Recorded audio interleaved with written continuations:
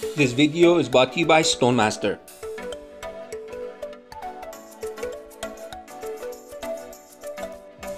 What up everyone? This is your boy Kevin back again. First of all, I hope everyone's doing good and thank you for being here. Today I got another smartwatch that we're going to review. In front of me I got the UMIDIGI UWATCH3. The cost of this is around $30. If you decide that you want to buy this watch after this video, the cheapest place that I found it was on AliExpress. You can pick it up from Amazon or eBay. What we're going to do today, we're going to unbox this.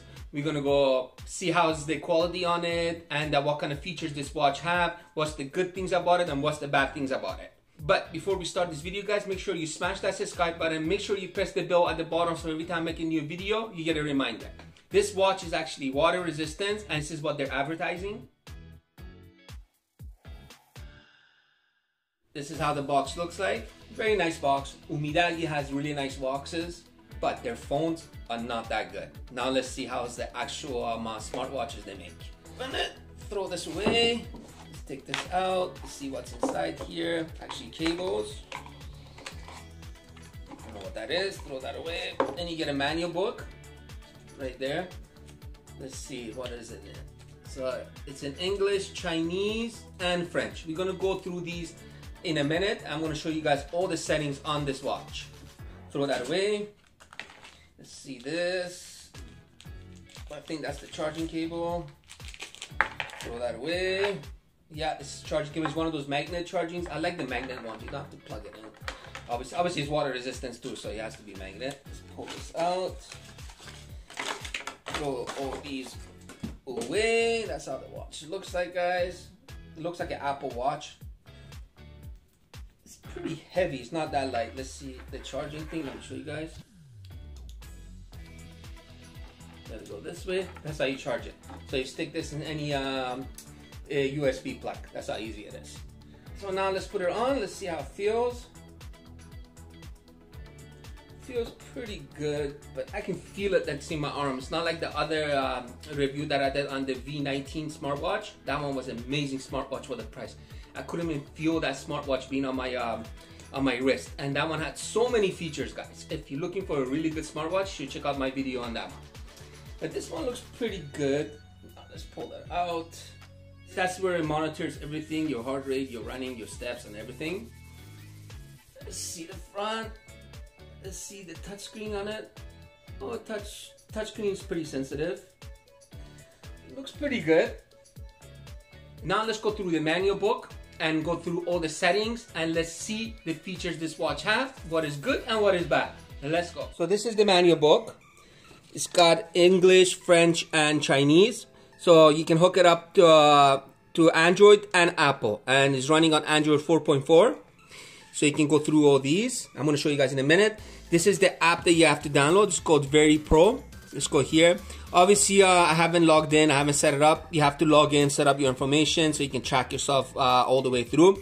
I'm just going to go through just the settings for you guys. So you got for home, so you can set up your mileage and activity. Then you go for details. So there's all your details. You got your fat burning, your heart rate, and etc. For device, so you can go through these, set up your car alerts, your alarm alert, your MSN. So if you're driving, get an MSN, it shows you on the watch, or you got somebody calls you and you get a call reminder on your watch. Then you got your healthcare and more. Then you got your users. So you can set up your today's ranking, your target, and your personal information, your system settings, and etc. So you can go through all these and set it up the way that suits you. Then here, it's got only one button. I'll show you guys how that button works. This watch is a touchscreen. So you got your status bar, you got your notice bar, your function list, and you got your data bar. Then you got your running, you got your heart rate, and you got your relaxation. You got your time. You got your control music, so you can control your music, or you're at the gym or you're running. You have your time. You got your records. And you can go through all these and shows you exactly what to do with the watch, how to run it, and etc. And this watch, it is water resistant. You can go to swimming with it, you can wash dishes with it, go to the shower, nothing can happen. And I actually did a water test on this watch. Let's go look at it. I'm actually going to take this watch now. I'm going to drop it in water so we can do an actual water test on it. I'm going to leave it in there for 15 minutes. It's been 15 minutes now. I'm going to pull it out. Let's see if it's working. Wow, it still works. So water test is good to go. So this is what you get in the front. You go to the left and the touchscreen works really good on it. So you got your sports. So you can do your running, your walking. I actually went out and I used it and I tried the walking, and this is how it works. I'm gonna do the walking, see how it works. For 10 minutes and it's telling me my heart rate. Let's go to the left. How many steps I took. That's crazy, and how much calories I burned.